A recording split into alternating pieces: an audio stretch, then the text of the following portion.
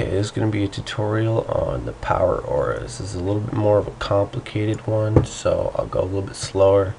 But once you get used to it, it's really not that difficult.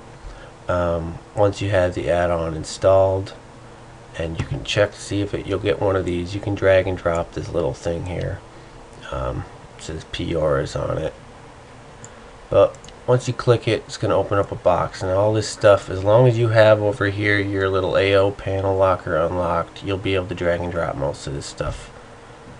So make sure when you're doing your add-ons and installing them, setting them up, you have that. Otherwise, that might be why you can't move anything. Anyway, so basically it'll be an empty list when you get here, and you'll have this button, New. You click that, and it's going to bring up a another chart here. Let me get rid of this. Alright, so it gives you this right here where it says name. That's basically just for your remembrance. Doesn't have to be anything, but put something so that you know what the aura is when it's in that list. When we get back here, you can see all these where it says fan and stone and all that. The buttons below here, you want it to say show, otherwise it's not going to show up. Now it gives you a little blank white one here. You can see it moving around. It'll have an image on it once we get it all set up. There's different ones you can set up. It can be a buff for you, it can be a debuff that you have, a spell cooldown of an item as well.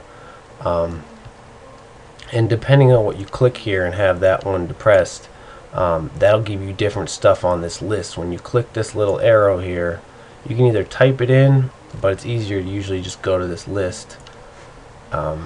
If you don't see what you have, like you're looking for in your list, check the name, and then also it might not be in your list if you haven't used the ability or gotten the buff yet. So if it's something like your trinket that hasn't gone off and you want the aspiration trinket buff to show up, you need to go to fight a dummy or something till you get that buff, and then once you have it, you'll be fine and it'll come up in your list. And like I said, it changes to the different stuff depending on what you pick here. If you pick buff or if you pick spell cooldown, you'll get a different set of lists here.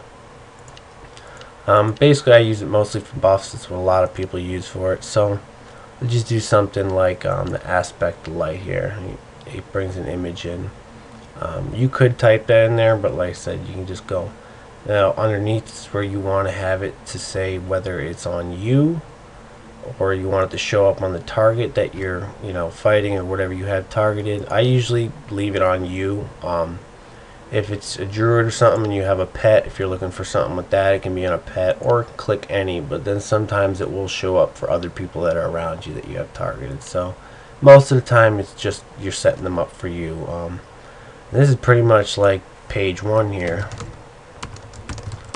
and you got all that set up, and then you go down here, click this little arrow at the bottom, and it takes you to page 2. Now this page you really don't have to change much in most of the time. These are for like certain conditions, like if you were in a fight, but the way it's set up pretty much for everything you're going to use. If you have anything more difficult, you can always leave me a question, but pretty much you can leave all this. It's self-explanatory that it'll only show this aspect light if these certain things that are checked, which pretty much it's anything you could be doing, whether you're hostile, you're mounted, you're in a group, that sort of thing. So a lot of times you can skip right over this page and you go to 3. This is where you can change the, now this is dragging, you can drag and drop this, but you'll see sometimes it's a little hard like to see where everything is. So sometimes I'll make fake ones, like let's just say right here, I'll make another fake one real quick, and it's just going to be, they have a thing right here at the top, it says placeholder.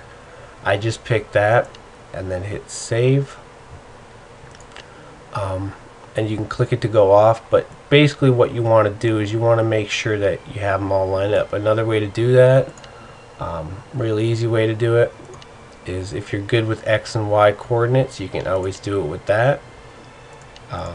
X is horizontal, Y is vertical. Best way to remember that is think of like a Y like an arrow pointing down, so it's up and down, and then an X goes across. So you can see you can change the size of this down here. Like I said, you can drag and drop what you want, and you see the numbers are moving. So you can fine tune it there. This little box here, if you want to just unhighlight it, or if it all goes away and you just retype it, you don't have to have that F there. You can just put MM, lowercase mm, and then a colon, and then SS, just for minutes and seconds. Or if you wanted it to be shorter, it could just be SS, and then it'll only have seconds up there. But I usually just leave it MM, SS, and then I get rid of the bar. I don't like the bar, it kind of looks bulky.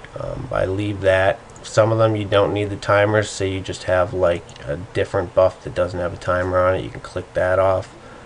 And then that's pretty much it. You get it set up wherever you want, and then like I have right here, this aspect of rage, you can kind of see it below. We can take this because it doesn't have a timer on it, kind of line that up underneath, and then this last page here, this is if you wanted to switch it to a different computer or ever back it up. I do it for mine. You don't have to. You can save the settings, but if you click export, you'll get code right here, and then you can save this here. There's a file, we'll get to that later. I'll have that in the instructions where you can get that to reload it, but you don't really need to bother. Basically the main pages you want to get set up is the first page, sometimes the second, but mostly the first and third pages.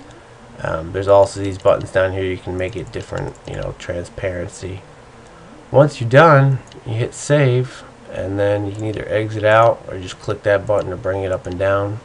You see I have my aspect of mercy, so if I change that over to my aspect light, you can see that the buff we just made comes up, and so it's back and forth. That's all it is. So that's pretty much the basics there with PowerAuras. Like I said, you can do many different things with them. People use them, you can put them all over the screen. Some people don't even use the actual in-game bars, they just make these. One thing I will say though, every once in a great while they'll disappear all of a sudden. If that happens and you all of a sudden don't see any of your auras, you gotta just go to your settings, go to add-ons, and then scroll all the way down to PowerAuras and just restart it. I'll show you another way to do that faster with a different add-on when we get to a different video. But yeah, so that's basic PowerAuras there.